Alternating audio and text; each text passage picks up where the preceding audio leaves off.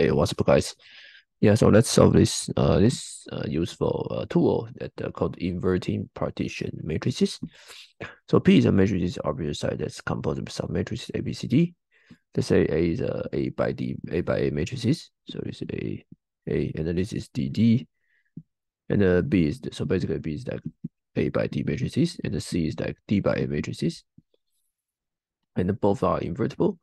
And the BRC conformable dimension. This is not important. Okay, so X is D minus C A inverse B inverse, and D by D matrices. P inverse is this.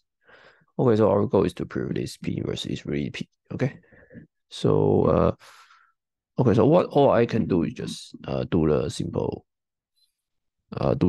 calculation, right? We just go to a proof. Uh, okay, and let's see. Let's hopefully we can fill this proof in this in this very small, like in this page. Okay, so the A B C D. And by the way, hope you guys subscribe to my channel.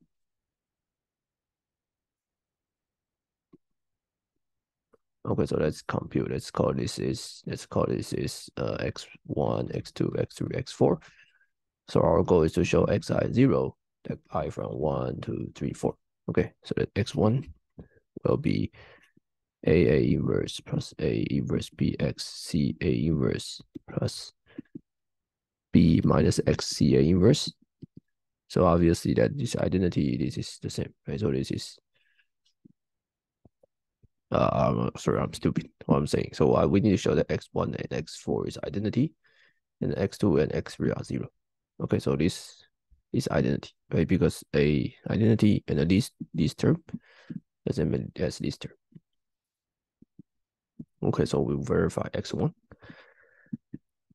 Okay, so let's see x2. So x2 is right. X2 is here.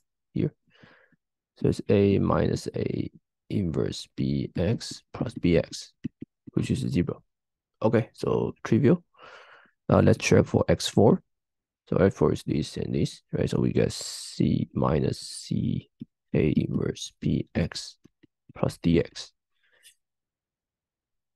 Okay, so this right. So this right. We just write minus D minus C A inverse B and X, and then by definition X is here. So this is identity. Okay, so x4 is identity. Now this looks good. Okay, so let's verify the x3. So x3 is here times here, right? So this guy may a little bit complicated. So CA inverse plus CA inverse BX CA inverse minus DX CA inverse. Okay, so now we see that CA inverse. So what we should do, there's a CA inverse here. So it seems like that we can pull our CA inverse to the right. Okay. So let's try identity plus B plus CA inverse BX minus DX CA inverse. And okay, so this is CA inverse BX minus DX times this X. So this guy will be minus identity. Right, this guy will be minus identity.